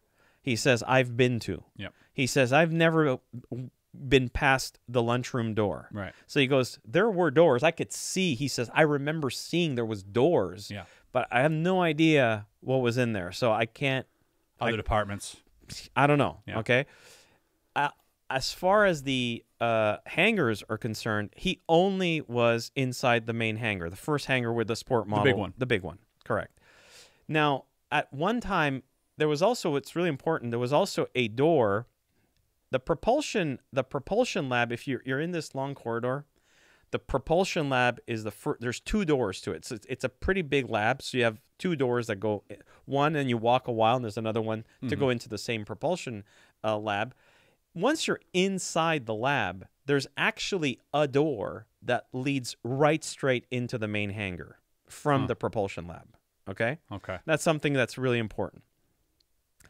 But from the corridor, obviously, there's a door to go into the hangar as well. Now, he was at one time, he and Barry were inside the propulsion lab. Dennis came in there and said, "Barry, could you and Bob bring Bob out? We're conducting a test of the craft." This is when he visually saw the craft do like what he called an Omicron test, like a low power test, where the craft was outside. It was so he. They open the door. Now they're walking into the hangar. Now from the position where they are, they're essentially staring at the wall that is adjacent to the other hangar. Right. At that moment, when he came in, the craft wasn't there. The craft was outside. And the adjacent doors, all the adjacent doors were opened from every single other hangar. So they were all these large metallic doors. Each metallic door had its little door as well. So they didn't always have to open the big thing. They actually had a normal sized door if they wanted to. So all of the big hangar, adjacent hangar doors were open. And he had, he says, I remember walking in and there was no wall.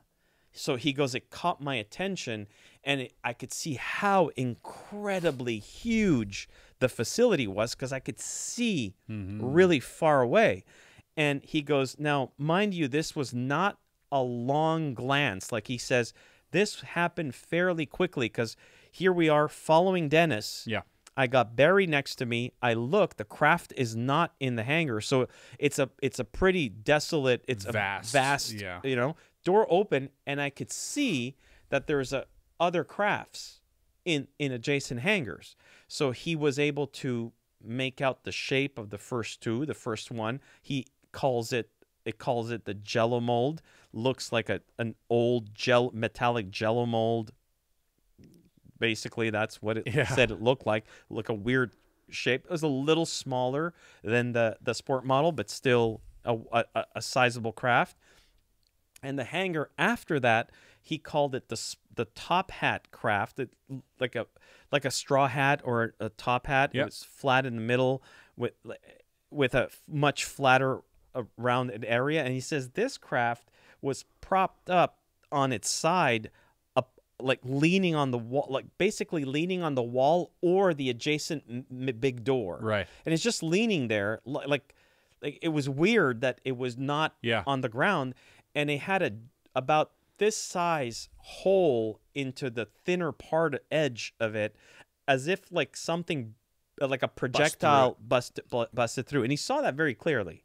Now, he said, and I spent so much time asking him so many questions about this, and he always would look at me. He goes, Luigi, this was like a second or two. Like he goes, but it matters. Yeah, right, yeah. And I'm trying to get like, but you know, did you see anything else? He's like, I couldn't see. I could see there were other crafts past it. He said you could see little metal things because there was at that angle. He could only see the one that was adjacent to the main hangar. The one following was propped up, so he was able to see that. He says after that, the angle just kind of. He goes, I couldn't make out the you know. And what's interesting is that was another thing I wanted to do. Right, I was like, I can't wait to see this. So we built it, obviously, and I asked Chris. I said, can you do me a favor? Can you open all the adjacent doors, make the lights, you know, open up the hangar door. I want the lighting to be exactly like that, and I want to position myself right here, and I want to look, and I want to see. And I remember I go, holy shit, you could clearly see the first, obviously the first one's right there. Yeah. So, you know, it looks like we made it like the craft. I saw the other one, which is, you know, propped up. And then further, we have crafts, which, by the way, are Creative Liberty designs because he never saw them. Yeah. So he said, you Go could take nuts. certainly take Creative Liberty because we don't know. Wait, so which crafts did you make? I didn't see these. Yeah. Are these, we're going to show you these. Yeah, all right, we'll keep these as a surprise. We certainly used, what I did is I decided to use known sighting crafts. Amazing. You know, so I love that. You know what I mean? Easter eggs. Yeah, exactly. So people cool. would have to go, oh, that's from that one, you know. And he said what I could see was the color. He goes, I could see the color, but he goes, past the fifth one, I couldn't see anymore, right? It was really too far away. So I wanted to see how far can I see at that angle. At that angle. And it was exactly like that. I said, you see the Jello mold, you see the top hat, you could see maybe one or two, just a metallic piece. And then after that, you're just like, it's too far away. Wow. Which, again, you have to wonder, how could he know? And again, always remember, the physics are accurate, the lighting is accurate, the balance, everything is absolutely accurate. So you have to be pretty good at making out those type of details in your mind if you're trying to make something up. See, this is what I'm talking about here. It's not just this, and I'm sure like this is why people have to understand like where I'm coming from as well, like hanging out with you and hearing these things, because it's not one thing. Right. It's not one piece of evidence. Right. And that has been Bob's consistency throughout all this. Oh, yeah. That if you look at all of this, really, really look at it, it's never one thing. No. It's that's never, right. it's always another thing, and then another thing, and then another thing. And it doesn't stop. Yeah. It doesn't stop being verified. At no point is there like some wild inconsistency. The inconsistencies that people have found are so nebulous and inaccurate. Some of them are inaccurate. And inaccurate, actually. Yeah. Well, I think the most important thing that happened over the 2 years that we've been working with Bob, that I've been working with Bob, is I got to know Bob. And I didn't get to know Bob, the UFO guy. I got to know Bob Lazar, the person. Mm-hmm. And that was kind of something that was unexpected in the way it happened, because I did not expect him to be so humble and so open to working with us in this project. And one of his friends has said to me, when you get to find out who Bob really is, you'll understand why Bob is saying the truth. If he's like this, but then he would be lying about all this, that would be such a clash. Yeah. Never raised a flag. I mean, and we went through in everything, and many times over. So I am 100% convinced that he did this, that he was there. I don't doubt that he was in that craft, that he physically touched and manipulated the components of the craft. I don't doubt that at all. I don't doubt that there were the people that he said that were there because of the way he described them and what they said and how they went about doing things. I don't doubt what happened internally with how they were trying to reverse engineer this. The way it was, to me, he wasn't told everything. So it's compartmentalized. Yeah, so that also comes through when he's speaking. Yeah. And people are like, he didn't go to school or he didn't graduate from MIT. There's a real answer to the MIT, by the way. Yeah. I don't know if anybody will ever share that with you. Bob shared that with me. He shared that with Joe Rogan, from what I understood. I can completely understand why he can't say it. Right. So it's impossible for him to talk about that. So a lot of the things that people are skeptical about, there's a reason why. There's a reason. Yeah, and sense. All I can say is, I know this is going to piss off a lot of people, and it's obviously frustrating, but there's a national security element to what Bob was doing back then. Yeah. And you cannot fuck with that. No. It's a problem. One of the things he said to me, which is disclosable, is he said, why would I put other people's lives in problems just so that I can appease the people who don't believe my story? He says, I would rather they don't believe my story than myself causing a firestorm, because he says, I wasn't the only one on, not at S4, at the MIT portion of his life. There were other people there. And he goes, the second I elaborate, I'm kind of obligated to open Pandora's box on that. Yeah, people can go check the other people. And then it becomes a nightmare. Yeah. So he says, why do I need to do that? I don't need to do that. Yeah. And I fully agreed with him. I would do the exact same thing. Yeah. He says, yeah, sure, I could tell you. He says, you just don't talk about it out there, because it's not something that I should say. He elaborated on that part, and that was a big one for me, because I was always stuck on that. That's one of the small things that kept you back. Always, because, it's like, okay, like seriously, are they that good at fucking erasing? You know what I mean? Like, this becomes deep conspiracy. It becomes too intense. Yeah. So, and when he went and he detailed it, I was like, oh fuck! Like it totally made sense. And it's not even that complicated, but it makes perfect sense. And I remember going, fuck, it's too bad we can't talk about that, because it would just, it would, first of all, there's a lot of naysayers out there. They would, as Mario Santa Cruz likes to say, they would just have to shut the fuck up after that. Yeah. Because there's a big, here's a slam dunk. There, now fucking say something The against truth is, that. though, they would find something else. Oh, they would. That's There's no doubt. yeah. There's no question. I personally believe that he's omitting and not lying. Yeah. I think there's enough stuff that he's omitting that is very pertinent to this type of operation. If he's deceiving the world with all this, he must be the best there is, because there's just no way that I believe this guy is lying. I'm so happy that, you know, we got to meet and that you let me, you know, come in and be a part of this a little bit in any way that I can. It means the world to me and to us too, by the way. Thank you. Well, I'm super proud of you, and I'm super proud of your team for what you've achieved so far. This is going to be a great, great project. I know it is. I'm rooting for you. I'm excited for you. I'm excited for you guys to see, you know, what this is, and I'm sure you are too, to finally get it off your plate and be like, enjoy, world. Yeah. Oh yeah. I can't wait for the people to see this. I hope people like it. Obviously, there's always that worry that we always like, I hope people like this. You know, it's normal. As much as we look at the shots and we're like, wow. We just want to make sure, you know, it's, and again, we're always being true to form. It's exactly what he saw. So we're not embellishing. We hope people like it, you know, and I thank you also for supporting us and helping us. Of course. And, you know, because it's great. It's, One thing I did want to cover, which, you know, well, so here, folks, we have.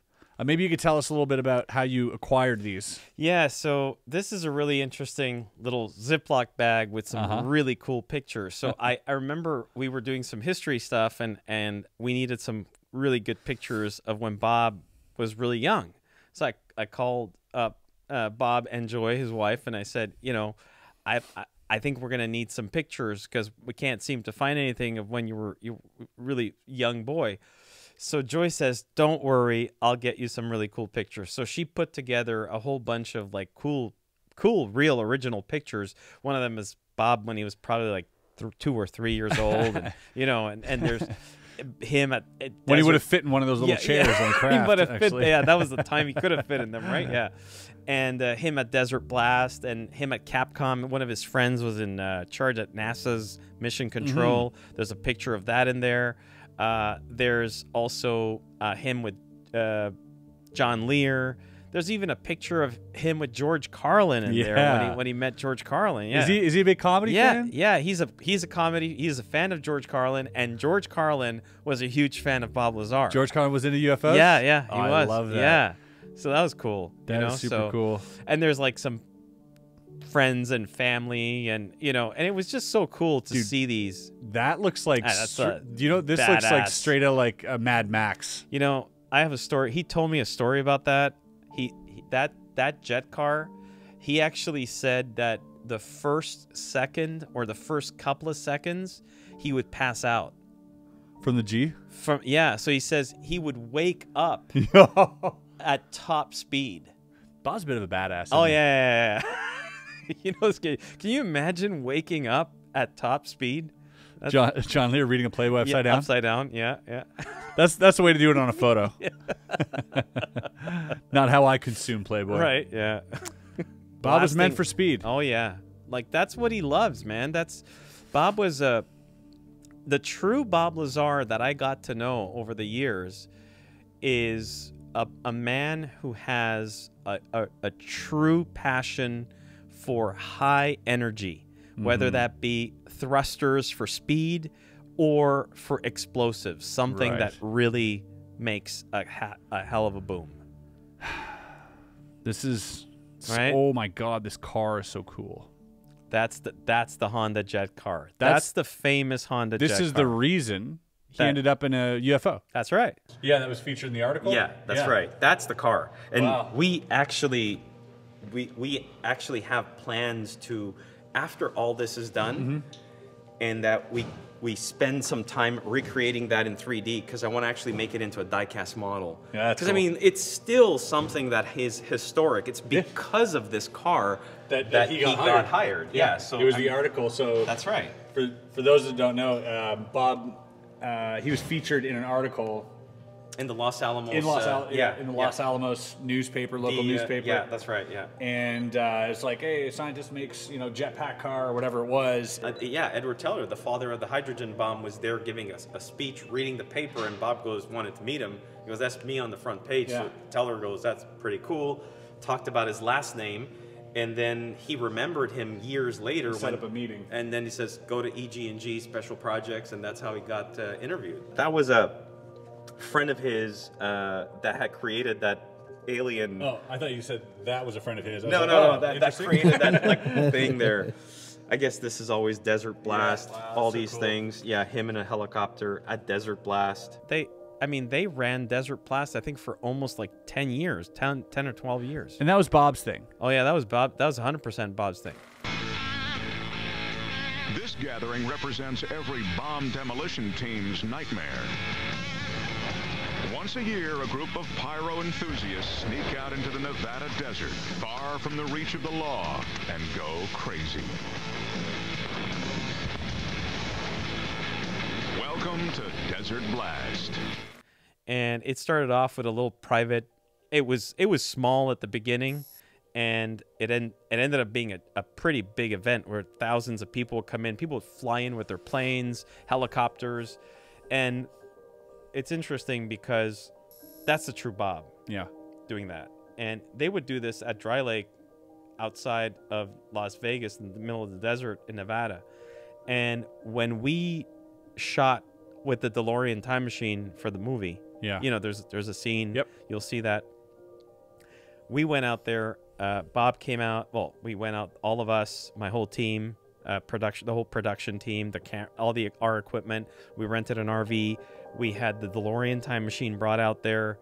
We had a wild thing to say. Yeah, exactly. Yeah, from Back to the Future. Yeah, we had the time machine. Yeah, right. We had the guy who owned the car out there. We had a Jeep and a 4x4, tons of equipment. We brought explosives out there, and we spent 2 days filming in the middle of the desert with Bob Lazar.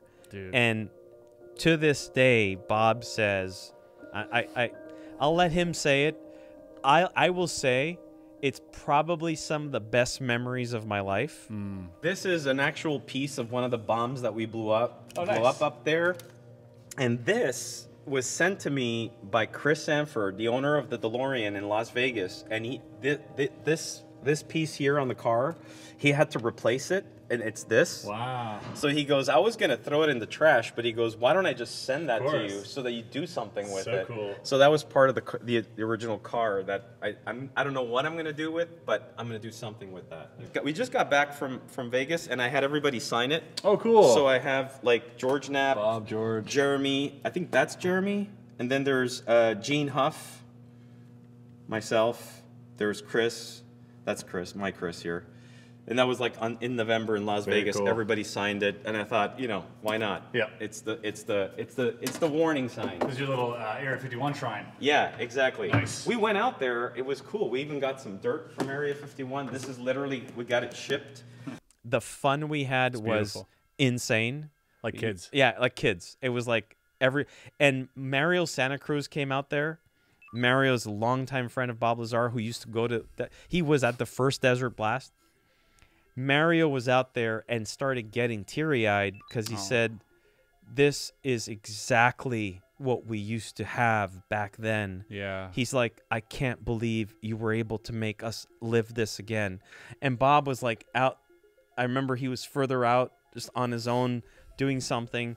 And his wife came up to me. Joy came up to me. She goes, look at my honey. She goes, he's home. And Bob was like lit up. He missed being out there. Yeah. Yeah. That's his true calling is propulsion. Oh, is anything that blows up. Absolutely. So you've got pyrotechnicians competing against each other to see who can impress, everybody. So it's quite a collection of everything.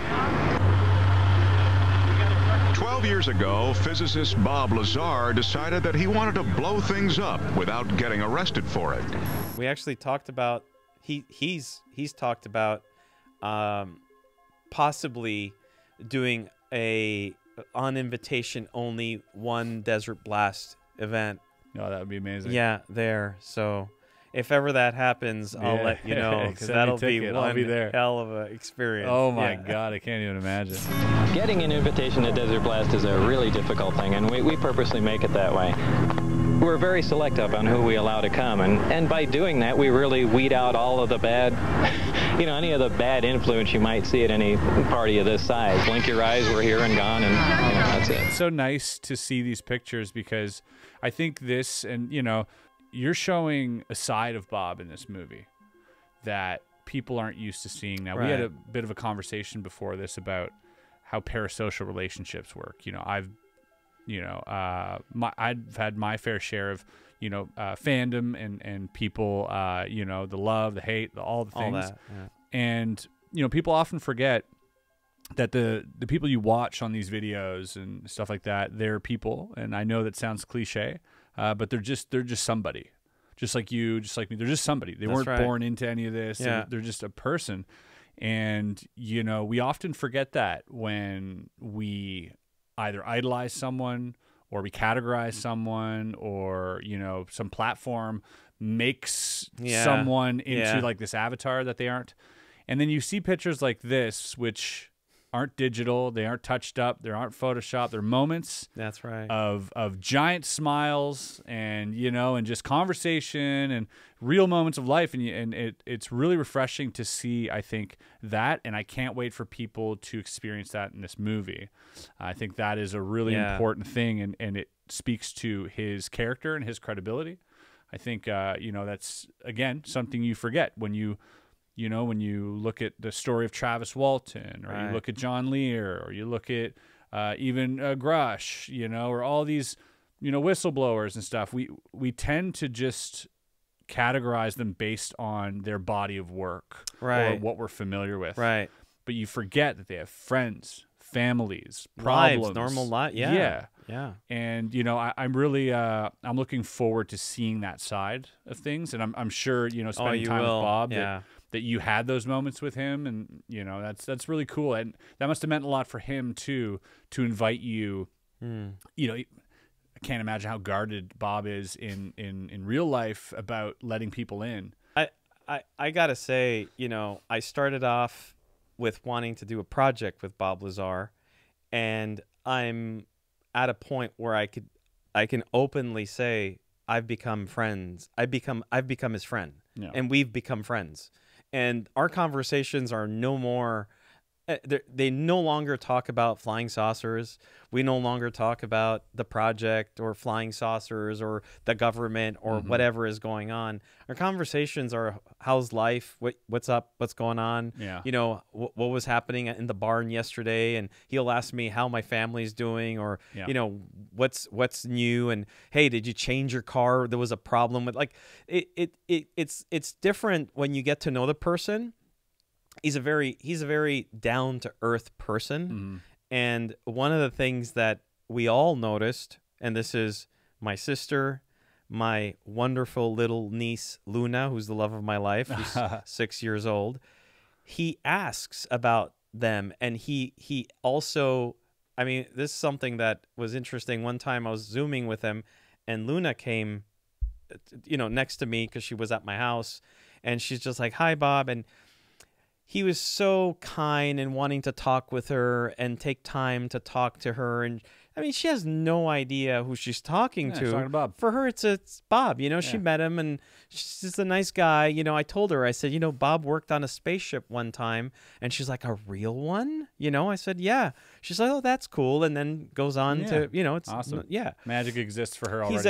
It's great to have built that relationship with him. I got to have an amazing relationship also with him, his wife. I mean, such wonderful people. They care about animals, and also something that is going to be shown is how much they care about animals. I mean, it's insane when you go to their place. They got tons of dogs, cats, horses.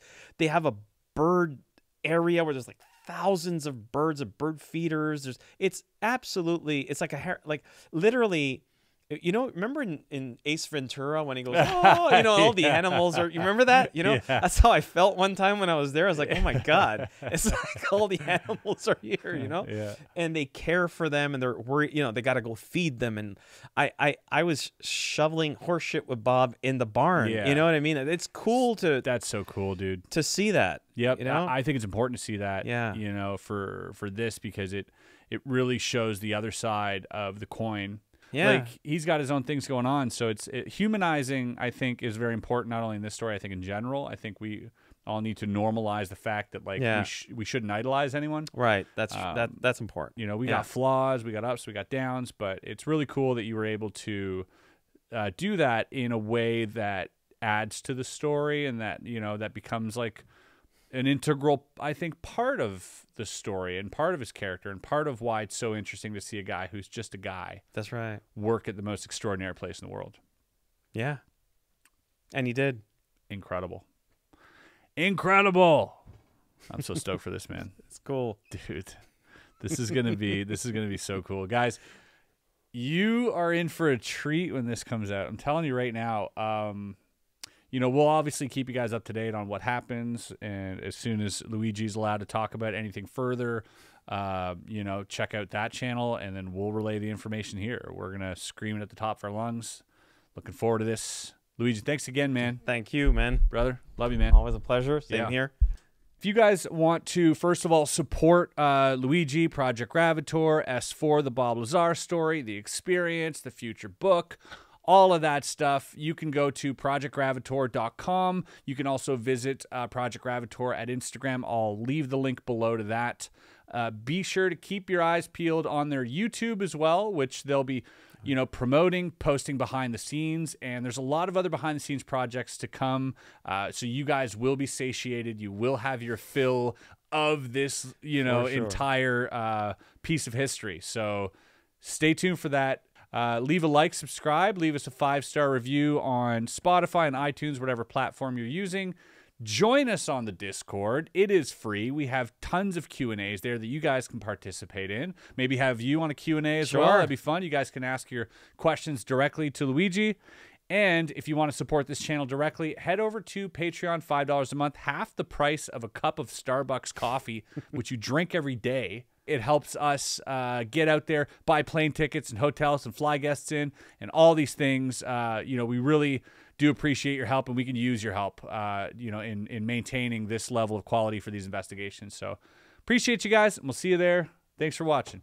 Is that like the goal here is to really get people to feel like they are Bob? Yeah. Or like to feel like they're just going to S4? Is it...